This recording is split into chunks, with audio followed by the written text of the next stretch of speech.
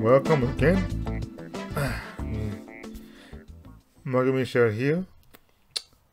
Today's topic is spiritual influences and the mind, and this is part 3. So, what today I'm gonna do is I'm not going to give what we're gonna cover.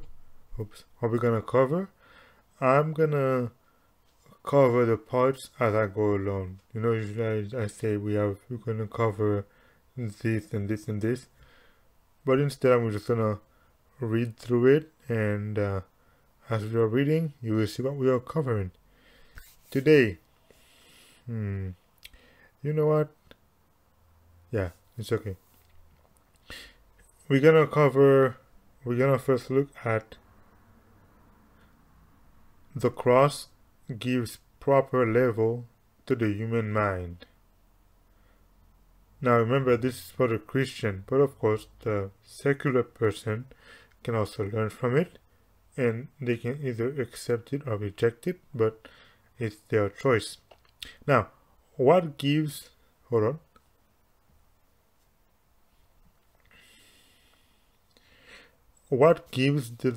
proper level to the human mind? It is the cross of Calvary. By looking unto Jesus, who is the author and finisher of our faith, all the desire for self-glorification is laid in the dust. There comes, as we see aright, a spirit of self-abasement that promotes lowliness and humbleness of mind.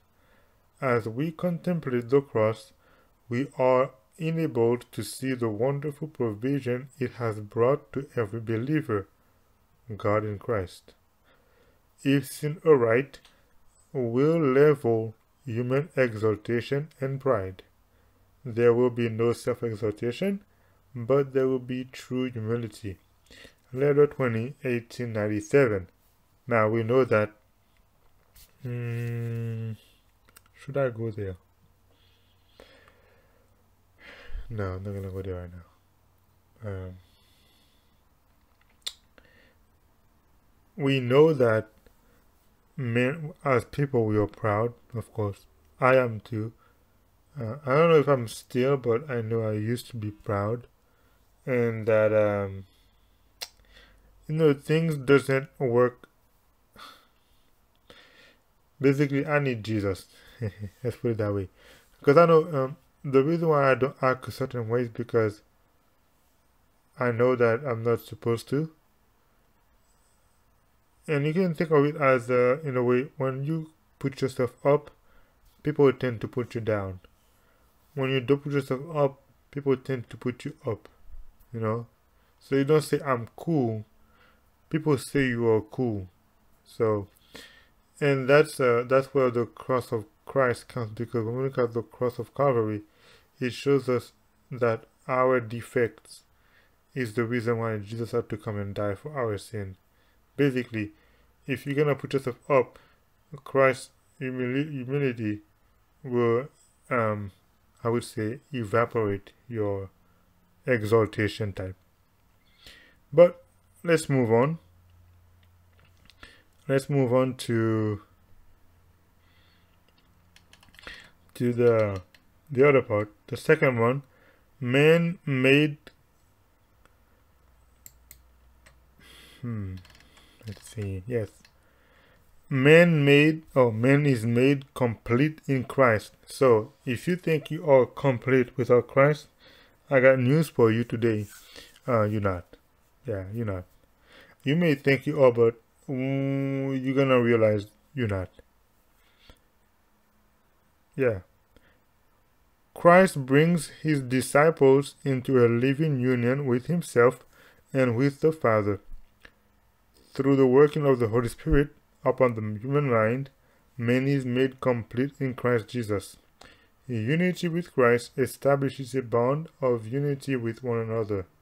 This unity is the most convincing proof to the world of the majesty and virtue of Christ and of his power to take away sin. Manuscript 111, 1903. Yes, basically, I think that one I'm not gonna even. Okay, so when you are united with Christ, you basically get the benefit of both worlds, this world and the world to come. And when I say this world, I'm talking about the good things of this world. Yeah, don't get me twisted. It's the good thing of this world, you know. He didn't say it's gonna be easy, but there's always a way out. Yes, there can be problems, but your life will be fulfilled. You will not be complaining about anything. Which actually we were talking about that about 2 Sabbaths ago, talking about the Christian and the work. Even your work will be fulfilled, even if that's what you really like, but you will find joy because you want to please God in whatever you do. So yes, you will be fulfilled in life. And of course, when you get to heaven, even life everlasting, even better than that. So, guys, if you think you're complete with Christ, you're actually on level -1, basically. Check yourself. God alone can raise men in moral worth. And before I even read this point, I'm gonna say, just look at the country now. Our country, the United States of America. See how the morality is degrading. And interesting thought. Do you realize that all those fire going in California? I'm gonna guess it's because they try to ban the Bible and drive God out of there. So you see, what we do is we want God to go away. We don't want him in our lives, but we want his protection. You see, God doesn't work that way. And as sad as it is, California is receiving whatever you call it, she deserves. The state of California. Why? She didn't want God. If you look at the history, every single nation or every single part of the world that reject God, every single bad thing goes with them. Egypt, same thing. Babylon, same thing. Middle Persia, same thing. Rome, same thing. Greece, same thing. Look at France. You know, France rejected the Bible. They decided to have a goddess called Reason, which is dumb, basically. What happened next? Bloodshed. France again now rejected. They actually brought atheism.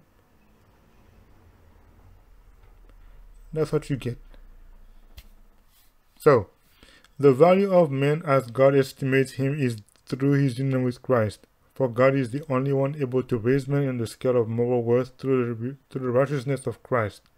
Worldly honor and worldly greatness are of just that value that the Creator of men places upon them.